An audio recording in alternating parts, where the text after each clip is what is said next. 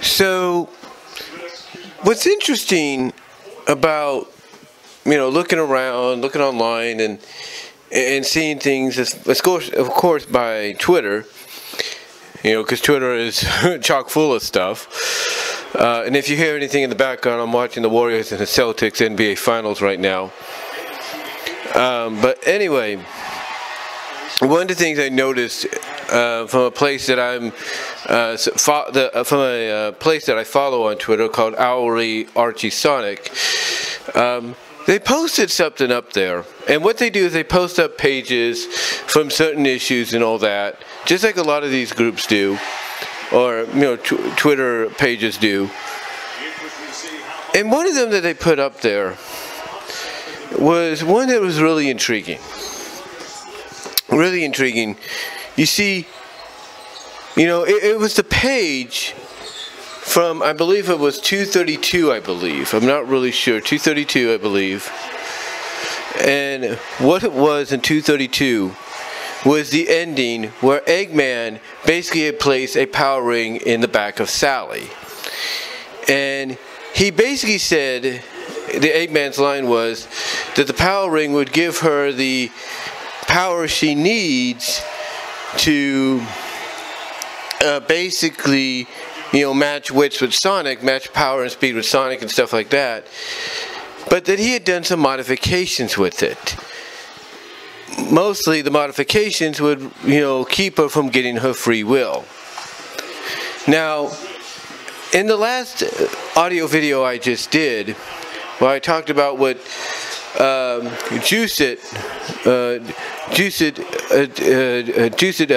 basically Luke, we'll call him Luke. Juiced Luke, we'll put it that way, said, is he always, he said that basically Ian's got this, affinity or this obsession with shock value. He's got this thing with shock value and all that. And, wanting to always incorporate it when he can, right? Well, I'm sure Juiced Luke, if you will, would look at this moment and be like, how does that make sense, right? It's like, how does it make sense? In fact, I believe even, and I'm not saying this to kiss up to them or anything, because they know I support them either way. I'm sure that Team Season would even wonder, how is that possible, since in the comics, and even in the cartoon, that they are reviving as we speak, along with a lot of fans' help. How is it possible that basically a power ring could be modified to prevent free will? I mean, we know that the power ring temporarily gives back free will, but how can it be modified? It doesn't make sense. Which again kind of plays into what I talked about in the last video and just moments ago. Did Ian Flynn do that for shock value, or did he forget the understanding of what a power ring is truly capable of? It doesn't make sense. I mean, Robotnik in the original cartoon wanted the power ring because he knew it would increase his powers. He wanted to study it, maybe modify it, we don't really know, but he wanted to study it to see how he can use its powers for his advantage. And we kind of got a taste of that in Season 1, if you know what I mean. We kind of got a taste of that in Season 1 in the episode Hooked on Sonics. So, so basically the question... So basically the question is, how is it possible that, this Robotnik, this Eggman can modify it when it's been pretty much established that's not possible?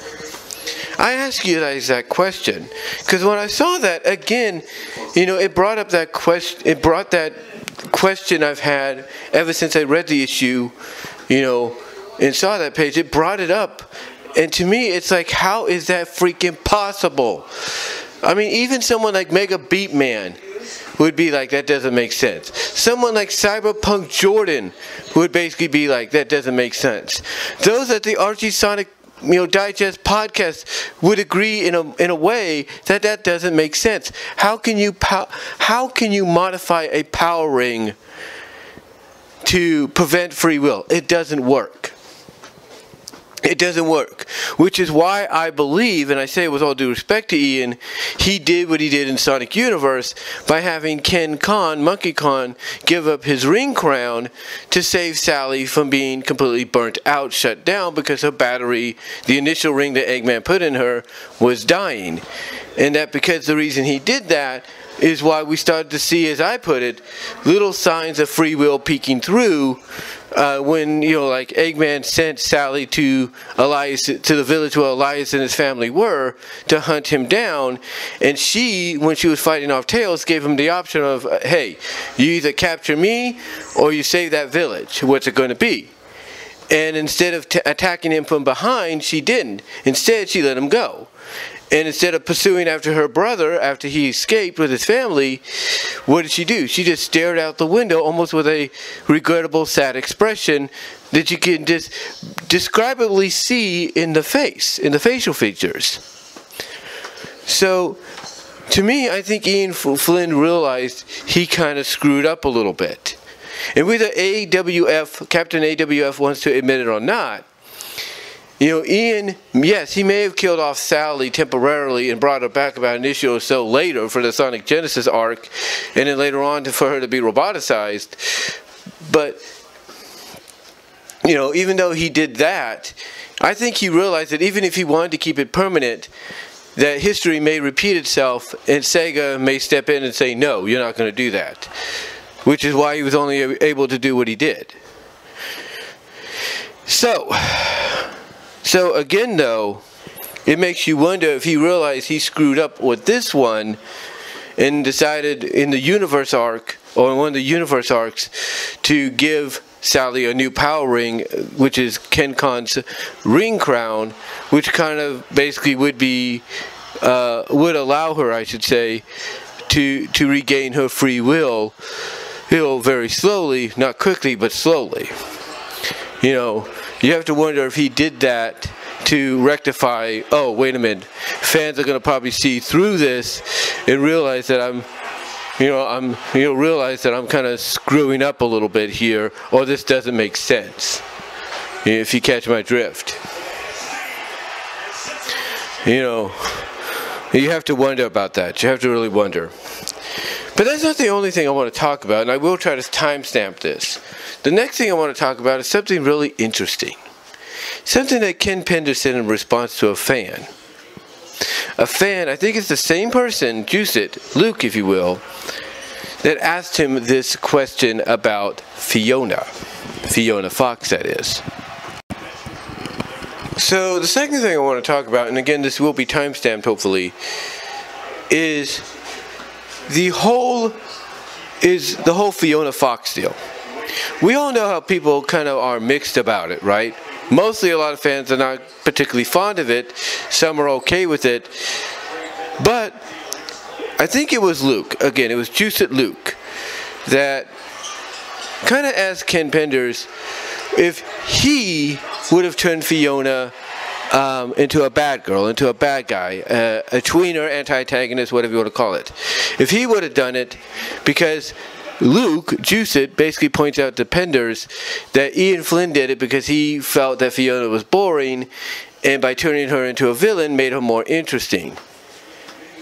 Ken's response was pretty much, well, if a writer wants to do that to a character just because they want to make them interesting, it shows that they have no imagination whatsoever.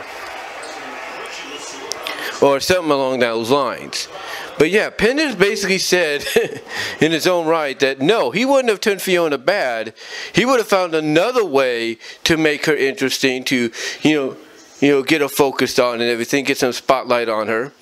He even acknowledged that the reason he had Sonic with Fiona was it was only going to be a temporary deal, because the reason they had been put together in this temporary fling, if you will, in this temporary fling, as he described it, was because they were both trying to get over things, like Sonic trying to get over Sally and Fiona trying to get over her past, stuff like that, which is why they gravitated towards each other. They gravitated towards each other. And again, he said it's only temporary. He said it was only temporary, which I think is a good, as much as you may not like Penders, I think is a good answer, because if that is the case, I think that would have made more sense. And for him to come out straight up and say, Ian, you have no imagination whatsoever, because you decided, hey, I'm going to turn Fiona Fox, into a heel, into a villain, into a tweener antagonist, if you will, because I find her boring.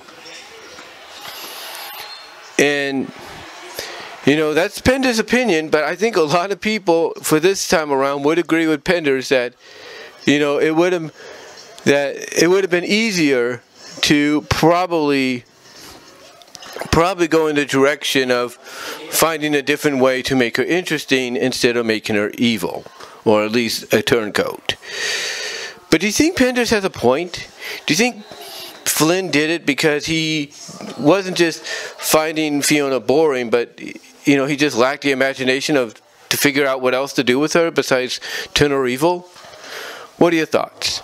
Let me know down below in the comments, as well as in the live chat during the premiere. Like the video. Also give me your thoughts on what I talked about in the first part of this, about the whole, Mecha Sally, modified power ring deal that just doesn't make sense in my opinion. Let me know what your thoughts are. Comment below, live chat during the premiere. And until next time, guys. Oh, and super thanks will be open after the premiere, so you guys can help me out there financially if you choose to do so. And until next time, guys, I am out. Correction, it wasn't Juice It Luke that asked Ken that question. It was Phantom Drake 25. Yeah, Phantom Drake 25 is the one that asked those questions. But yeah, Juice It Luke did, talk about something else as well, along with Phantom Drake and all that. But yeah, Phantom Drake asked Ken the question of, when you were writing the main book, was it ever your intention to turn Fiona traitor? And then Ken responded later on by saying, back on May 20th, she was never meant to become a villain under his watch. He matched her up with Sonic as a temporary thing until both realized they were simply having a fling to get over hard times.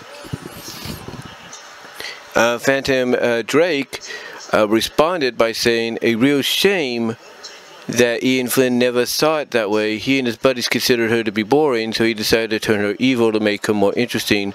All it did was bastardize the character. Same could be said for Jeffrey St. John, who Flynn also made traitorous. Ken then responded by saying, a writer who thinks turning a character into a bad guy is a solution to making a character interesting displays a certain lack of imagination. There are many ways of making a character interesting without going into stereotypes or cliches.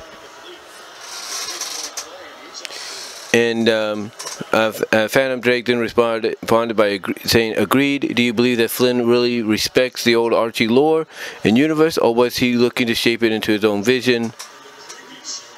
And Ken said at one point he may have, that being Ian Flynn may have had respect for the old Archie lore, but that changed once he took possession of the car keys, in other words, became the head writer. And yeah, pretty much, basically, Phantom Drake just doesn't really trust Ian as much. He even said he figures as much. This is one of his last responses. He says he figures as much because there are even those who believe he hated the freedom fighters, and everything that happened to them in the comic under his pen was mean-spirited. He actually had Sally killed once before hitting the reset button and was allegedly going to kill off Antoine. And they said Flynn honestly thought people didn't like Antoine, and that was about it. So yeah, he basically